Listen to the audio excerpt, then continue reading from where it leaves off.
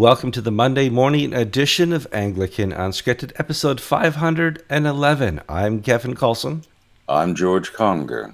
I'm Gavin Ashenden. It's June the 17th, 2019, the day after the Feast of the Holy Trinity.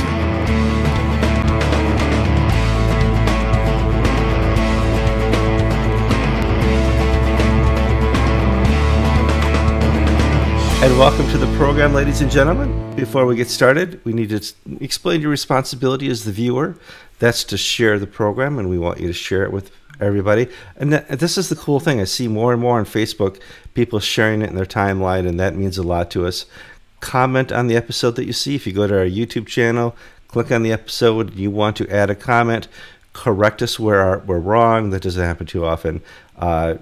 Be more concise about what we're right. That happens a lot. Help us with some facts. That's great. And just keep the conversation rolling. We appreciate that. If you have not subscribed to the show, I don't mention this often, but you need to subscribe. The second you click that little button that says subscribe, you're going to get notifications of new episodes. And we have a podcast because, well, we're just that cool. Another cool thing is ACNA is having their 10th year anniversary. We just did GAFCON's 10th year, and it's kind of interesting to see, one of GAFCON's biggest call was for a new province here in America. It happened. It stayed. It's here. They have 1,000 churches now, and now they're kind of a mature province, just like GAFCON became mature. I thought we could talk about this before we talked about some more tidy topics. Are you impressed, George? Yes and no. Well, what do I mean by that? I mean that it's if we believe that the creation of the ACNA is an act of the Holy Spirit, why should I be impressed? Because it was blessed by God. If we mean the creation of a successful, thriving human organization, yes, I'm impressed. But this was something that, God's hand either was going to be behind it or it wasn't. So I'm very happy for them, excited for them, and I wish them well in their continued growth and prosperity. Am I surprised? Not really. No. Gavin, they said this couldn't be done. That if you make a GAFCON, it'll fall apart in 5 years. If you make if you go out there and you're silly enough to make your own province here in America, it'll last 5 years tops, 6 years tops. This has got some staying power. I think it's hugely impressive from our point of view. I'm often asked, my people, some way behind the curve, why aren't we doing what the Americans did? Where is our English ACNA? Why haven't people woken up to the fact this needs to be done, and how could it be done? And the answer to that is, well, people are only very slowly waking up to it and still haven't worked out how it could be done. So I think from your point of view, even though George's distinction about how and how not to be impressed is a proper one, there's a kind of holy envy looking at what the American Christians have achieved and saying this was the right thing to do at the right time, and perhaps even in the right way. And it's a huge achievement in the context of the cultural mess that we're in, that is getting so much more intense and worse. The other thing, right man at the right time. The ACNA was blessed at its formation to have leaders like Bob Duncan, its first archbishop, and were able to. The ACNA was not a one-size-fits-all organization. You had charismatics, evangelicals, Anglo-Catholics, Arminians, Wesleyans, Calvinists, and Bob Duncan was able to ride herd over what had historically been an unruly entity, because in the United States we've had these continuing Anglican churches breaking away, then splintering, then splintering, then splintering. Bob Duncan and the leaders of these disparate faith movements within the Anglican world hung together through thick and thin. Whereas the thing we see right now institutionally within what is trying to be formed in England is tribalism and an extremists of, we have been given the imprimatur of being top dog, and unless you do it our way, you cannot play in the game. Can we bounce from this into a sort of more structured way of dealing with it? We were perhaps in the shadow of the Holy Trinity we were dealing in our conversation beforehand with two kinds of heresy. And George, you've been writing this week about prosperity gospel heresy, and I've been constantly concerned about something that I think is much more foundational, which is the issue about human sexuality and anthropology. And I want to make a distinction, which I hope we'll do near the end of the show, between, if you like, local problematic heresies, which I think prosperity gospel is in, where you have a poor judgment in a poor person in a badly judged officer of the church, as opposed to something nuclear and foundational, which I think the sexual and the cultural Marxist thing is. But that's a way, I think, of offering it. And why does this matter? Because we've just celebrated the Holy Trinity, and when you get the Trinity wrong, if, for example, you introduce Arianism, well, the best example of Arianism is Islam, and we could have a marvelous theological show on what happens when you get the theology of the Holy Trinity wrong. So there are serious foundational heresies which will send the church spinning out of control, and more local ones. And George, you were dealing with the local. Kevin, I'm taking over your role here. I'm sorry. Well, no, it's all right. Somebody should. Okay, people don't know. We're recording here a whole hour early. It's not 8 a.m. It's 7 a.m. And we're just not, not snappy. We're going to get there. Let's back up and set up the story. There is a bishop-elect in Nigeria who's been accused of preaching prosperity gospel, clearly something that's in error in this Christian church, by a prominent Anglican priest here in America. That's why the prosperity gospel is going to be topic today. Also, the Church of England is fully endorsing this transgenderism teaching in England, and it's going to be a topic we're going to talk about as well, because there's a lot in common here. One is a localized bishop who's teaching in error. One is a province teaching in error. And I thought that's kind of the best way to set it up, because here we used to have a single bishop a long time ago, late 60s and 70s, who taught in error, who was allowed to continue, and we just see the fall of the Episcopal Church. It only takes a spark, George. Yes, I think what Kevin is referring to, of course, is the Bishop Pike, where we had the introduction of false teachings, and Bishop Pike just really went out there. He even got into reincarnation towards the end. And the House of Bishops of the Episcopal Church agreed that he was a nutter, but wouldn't do anything about it, because it just, we're a boys' club, we're gentlemen, he's one of us. And he's our nutter, yeah. He's our nutter, and frankly, we all know he's a nut job, and we don't really need to make this a public scandal. Well, when you don't seek to contain cancer, it spreads. And we've had different heresies over the last few generations, and the one that has arisen now is actually an American heresy, the prosperity gospel, that arose out of the Pentecostal movement. People like Kenneth Copeland, Kenneth Hagin, Benny Hinn, the Jim Crouches, so Jim and Tammy Faye Bakers, Joyce Meyer, people on the radio and TV, that went to Africa.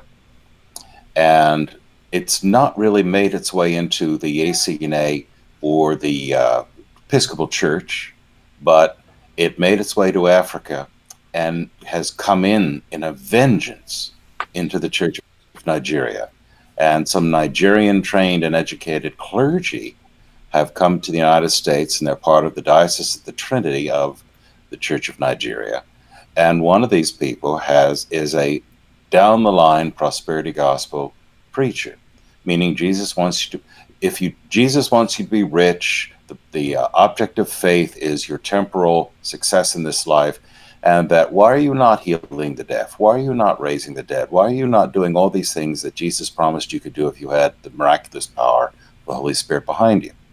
Now, this is a false and utterly, and this, let's see, the Church of Nigeria, as part of GAVCON, condemned this at the Jerusalem conference last year. Lambeth, 1998, condemned it. The 10, 15 years, when I was in Nigeria in the late 90s, this was considered forbidden territory. But in the rapid expansion of the Church of Nigeria, they let some bad clergy flourish. This was not stepped on. And now we have somebody who doesn't even recognize that this is a problem, about to become a bishop. And Matt Kennedy, a senior ACNA clergyman, has basically raised this issue of the Church of Nigeria is about to endorse heresy in the consecration of a false teacher as bishop. Kind of strange, huh? I mean, No, it's not strange. I mean, but in other words, it's the Bishop Pike route. It's the Gene Robinson route. You know, I'm sure he's a lovely man. I'm sure he, you know, has all these things, but he's a false teacher. But the Church of Nigeria, but some people, and it's funny, I've been getting extraordinary amount of hate mail about this from, and as well as support, and it's almost equally divided. There's some Nigerians who are writing to me saying, yes, this is a terrible problem in our church on the lower levels, with clergy and some bishops who are accommodating themselves to the Pentecostal culture that is so successful right now in Africa. They're trying to catch the wave and are teaching these false things. And then I have Nigerian Anglicans who write to me and say, what he's saying is absolutely normal. How dare you deny the power of God? How dare you say that this teaching is false? Can I take this important heresy, which you're countering, and it's very impressive in the way in which Anglican Inc.'s been able to do that, and the discussion you set up, George, but do you use it to examine another question, which is very current where we are, and I suppose has been current in the sense that it lies behind the foundation of ACNA, and that is the question of what is the nature of a heresy in a church that you can stay and fight it? I mean, I guess prosperity gospel is something where you say, I'm not having this take over my church. I'm staying in here. Let's get rid of this thing. Let's examine it, look at its shortcomings, see perhaps what it was intended to be as a blessing as opposed to a perversion. And then the situation when a heresy so takes over a church, you can no longer stay within it. Because that's one of the questions that people are asking in the UK. I heard a very good podcast by a conservative evangelical theology lecturer look at the last 150 years of issues and say, well, is what we're dealing with now one more of those? My position that I've been trying to suggest to people, obviously I think I'm right, but you have to test these things in public. It's a difference between living in a block of flats where your neighbor is noisy and unpleasant, smelly and noisy perhaps, and you say, we cannot live with a neighbor like this. This makes our shared tenancy of this building impossible. And so whether it's John Robinson or Jack Spong or Pike, they'll be gone. They die and they go, and a better neighbor comes in and takes over that particular office. They're time limited by their mortality. But Gavin, you need a footnote. People will not know who John Robinson is, and they'll think that you misidentified Gene Robinson. J.A.T. Robinson, Bishop John Robinson of Woolwich, was the God is Dead man in the 60s. Is that right? Is that who you're... Right. Okay. Indeed it is. George, thank you. That's very helpful. People will indeed assume I'm ignorant instead of obscure. So thank you for sorting that out for us.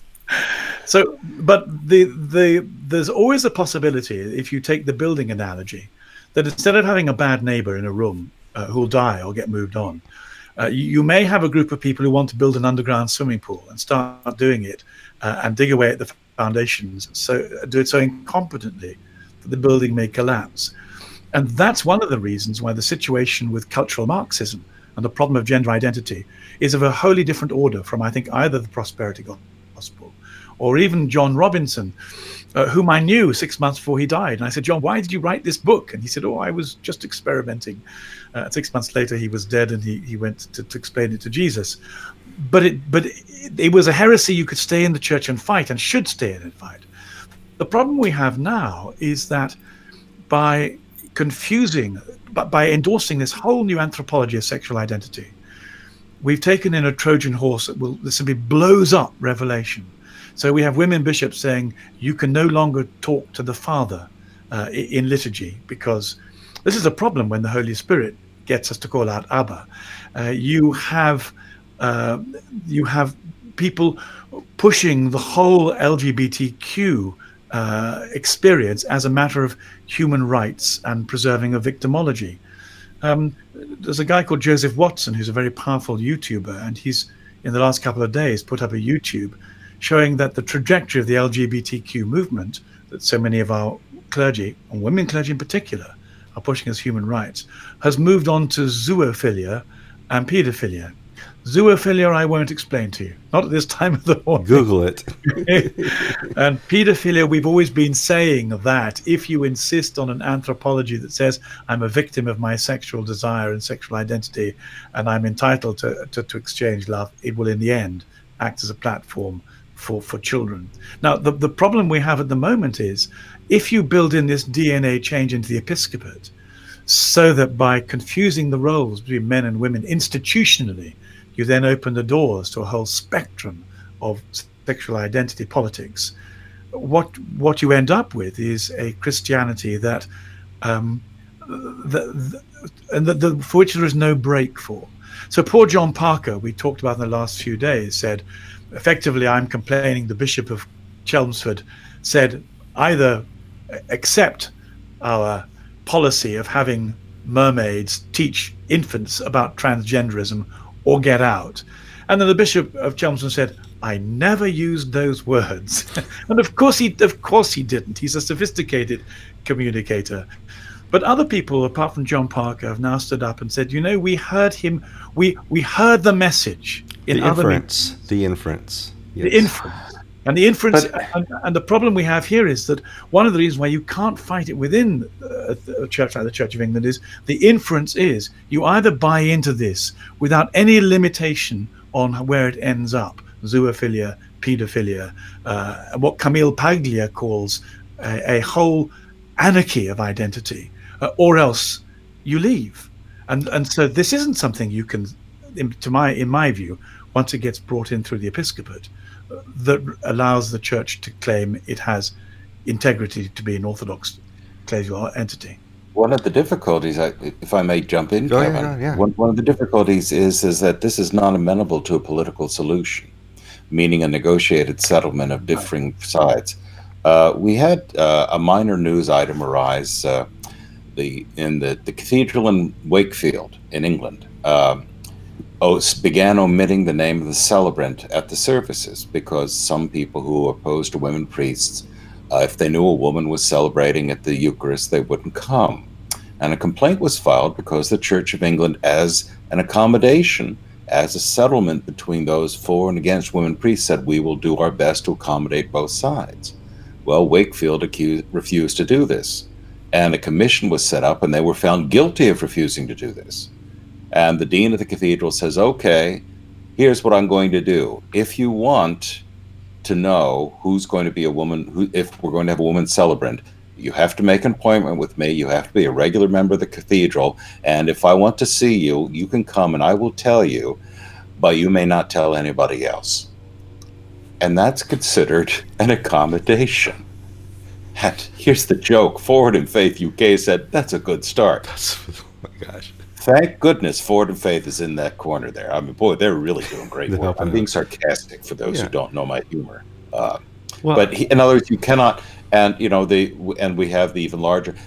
Tell me, Gavin, how many conservative evangelical bishops or deans or archdeacons have been appointed in the last 20 years? Well, of course, none. And this is the whole nonsense of mutual flourishing, which was a foundation upon which particularly Catholic Anglicans were supposed to believe they could stay faithfully in the church. The problem with what the dean is worse than you said, George. What the dean is inviting people to do is to come and explain their theological reasons for finding the ministry of a woman as a priest unacceptable.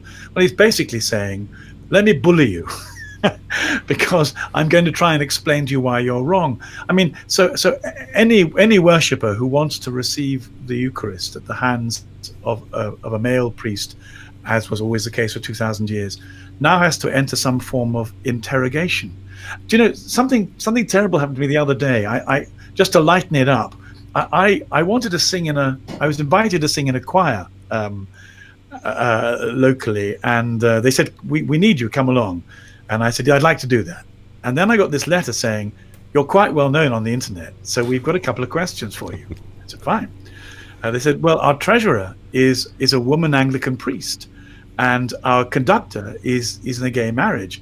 Would you feel comfortable So I wrote back, because I can be slow sometimes. So I wrote back saying, well, so long as in the middle of a choir rehearsal she doesn't attempt to get behind the altar and offer me Jesus in the sacrament, I'd love her to be your treasurer, and I look forward to having tea and meeting my nice sister in Christ. And as for your conductor being in a gay marriage, most of the conductors I've ever known, especially the good ones, have been immensely gay and very friendly towards other gay people. So I'd be coming for his musical skills, not his sexual and romantic ones. And I thought that was a clever letter. And then I realized they weren't asking me if I was comfortable at all. What they were saying was, to join our choir, you have to accommodate yourself to our particular cultural milieu, and if you can't do that, you can't sing. It was very gentle. It's only at the beginning of the process, but it's another example of the way in which, not only inside the church but outside the church, a complete change of culture has taken place. Just very quickly, you may have seen it, there's a video going in the rounds where a 17-year-old boy in a Scottish school is being thrown out of the classroom by a teacher because the boy says, science says there are two genders. And the teacher, a large, threatening man in his 50s, says, we have an inclusive and diverse policy at this school. We don't believe that. Now, Adrian Hilton has just legitimized this video and a theological comment on it on Cranmer. But it gives an example of the enormously serious problems we have. And we're back to the question of, when can the church accommodate itself to a local culture without tearing its guts out and becoming something different? Well, I would like to propose the biggest error the church makes in this, and that's to, when they make a decision, right or wrong, they always leave the door open.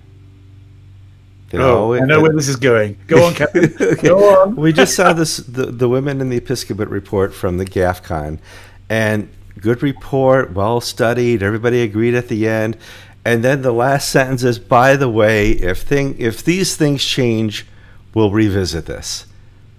And I did they do that with the Nicene Creed, where all these bishops walking away from the Nicene Council going, if things change, we're going to go back and revisit the Nicene Creed? No, you don't leave the door open. God is about our yeses and nos, and willing to make the hard no's and willing to make the hard yeses. But of course, Kevin, what you're saying is it's a complete confusion it's a category confusion. What is the change they're looking for? The answer is, if our culture changes, we might come back to it. I guess that's what happened. But what you're saying is, actually, the way we conduct our church is not about the variations of culture. Just ask the Eastern Orthodox. They're very good on this. There is an apostolic structural revelation which has kept the church in place.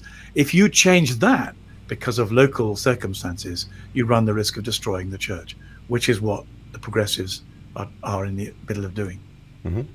Leave the door open. Bad policy. Let me put my thumb on the other edge of the scale. I think because I happen to know the two people involved in the conversation, Kevin Colson and Stephen Knoll. I think that should the Church of one mind, the Catholic Church, it's how we have the development of doctrine over the course of centuries. In other words, the Church, the creeds and the whole church ethos and theology did not begin on the day of Pentecost. It was a series over the course of history and time, but it was universally received as being a work of the Holy Spirit. What I think they're saying is not that we're going to, as soon as we get to 50% plus one in ACNA, we're going to change, but rather if we see a similar movement of the Holy Spirit, so that we can move in step with our Catholic and Orthodox brothers on these points. That would be my understanding. Let's have a fight about this. Yeah, that's what they just did in the Church of England over sexuality. Well, I mean, George, you're not wrong in principle. In one sense, of course, you're not wrong in principle. Nothing you said is mistaken there. But we need to put it in context. So one of the things I think I would say is that how long did the promise of Jesus that the Spirit will lead you into all truth last? I guess this. Let's have a discussion. I don't know the answer, but I would say about 500 years. I would think if within the first 500 years the apostolic foundations of the church hadn't grown and developed, and I think that the three things I'm thinking of would be Eucharistic theology, the structure of the ministries of the church, and I had a third thing in mind. Oh, the work of the Holy Spirit. To my mind, those are perhaps three of the absolutely arteries down which the life of the church flows. Well, let's give the Holy Spirit 500 years. Well, if that's not long enough, he can have another 500. Let's go to the year 1000.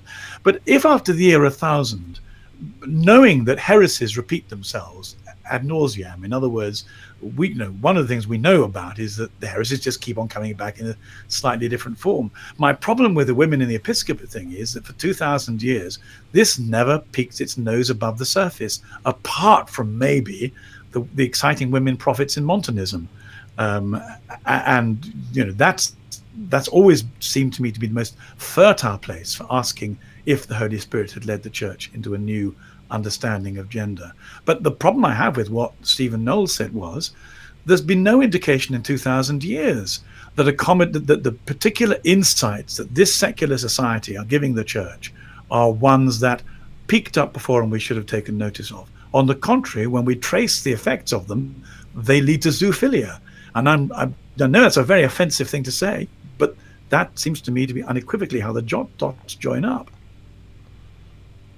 Well, as I say, I'm taking a high-minded view. I'm taking a high-minded view because I do not think that the task force on women's episcopate is laying the groundwork for zoophilia in the I did lay myself. I don't think that's on their agenda. But I do think, in other words, perhaps I don't place them in such a high. Just as we are having these arguments over the filioque clause, the dual or single procession of the Spirit, should we drop? Should we make our Nicene Creed in line with the Orthodox, or should we follow it along with the Catholics, where we've always done? If we follow it along with if we go along with the Orthodox, then those who are out of a Karl Barthian mindset will say we're no longer Christian. Do I follow that line thinking? No, not particularly. But I'm not really ready to say in my own heart that I know the answer, that this is, it's settled and it's done. So I think you're a phenomenal debater, and I'd love to sit down and have another hour looking at whether or not the hierarchical view of the Trinity that the filioque undermines preserves the church from the attack on the fatherhood of God in a way that the Western church hasn't managed. I love the idea that the imposition of the filioque has left a little breach in our theological Trinitarian wall. But this is. But Gavin, I think the deeper point that I'm trying to make is not theological, perhaps it's political. And it's that I think in these difficult times, perhaps it's better to assume the best than the worst in dealing on these issues, because they're not going to be finalized, and allows us more wiggle room to get people on board if they don't feel they're being attacked immediately.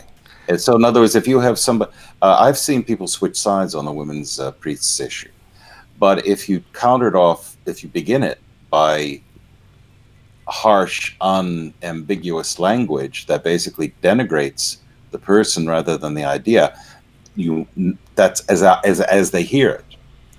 I think I don't think that's a wise way forward. So I'm not arguing against the principles you rise. George, if that's approach this differently.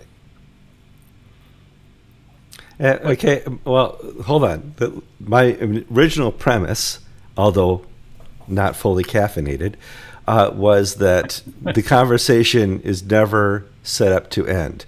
And Daba continues forever. We're leaving the door open if things change. And it's not so much of how this is introduced, but how this topic or a heresy or a big theological discussion within the church is ended. When do we finally say, this is this, not that? Rather than the introduction. And I see that with some of these later reports, especially Anglican-wide, we're always leaving the door open for other options. other discussions, more Indaba type things. Well, if we believe there's an end point in history, of course, then always discussions must be kept open. But if we believe in a circular or cyclical worldview, then of course you've got to stop. But if we believe that there is an end point to all this, which I believe is the return in Jesus Christ to this earth, until such time, nothing can be said to be fully closed. Well, no, George, that's not true. I mean, that sounds lovely, but I hold you accountable for preferring process over principle.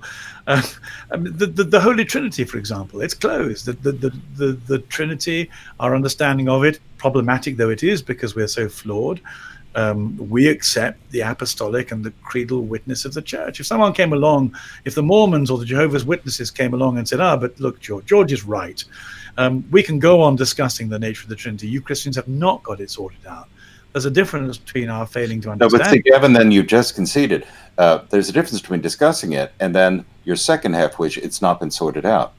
The absence of the discussion does not mean that one gives up on an idea or a principle. George, that's a beautiful way of winning an argument, and you've won it on that ground. I was going to say, some of my favorite classes are, discussing the nature of gravity, even though who's going to argue with gravity? But George, in the terms of the argument you set up, you won it. That's true. No, that's not fair, Gavin. No, I'm agreeing with you. Goodness me, I thought I was being generous. There's no irony there. I think you're hearing me say something more strongly than I perhaps mean it to be said, and I'm hearing it perhaps more strongly than you're meaning to be said. But as you're right, I'm more process-oriented than perhaps principle-oriented, and that does not speak to a lack of firmness or character or intellectual rigor. It speaks to an understanding of what the whole point and purpose is, which is preparing the world for the return of Jesus Christ. And I don't know when that's going to be. And all we're arguing about, I think, is what does it mean to discuss? So you're absolutely right. Here's the funny thing. You guys have been doing this for 5 minutes and you're both right. I agree with Kevin. All three of us are right. My daughter is driving out to Montana to a new job this week, and we're discussing how much money she wants. Now, the answer is she's not getting anything. But we're still discussing. She can discuss it, and you will even give her hope. You will give her a little hope. Discussing, we seek to educate, not to bully. George, that's a perfect note to finish on. Yes, it is. Gentlemen, I do pray you have a wonderful week. Gavin, you were out there. You're 4 or 5 hours ahead of us. What time is it there now? It's lunchtime. So you go. That explains the hurry. I got it. So do have a wonderful week. George, I pray your daughters have safe travels. We become empty nesters today at 5:40. Benjamin flies off to college. A new era. I should have some soap opera music in the background. I'm Kevin Carlson. I'm George Conger. I'm Gavin Ashenden. You've been taking a seminar in how to discuss things in Anglican Unscripted 511 on the 17th of June 2019.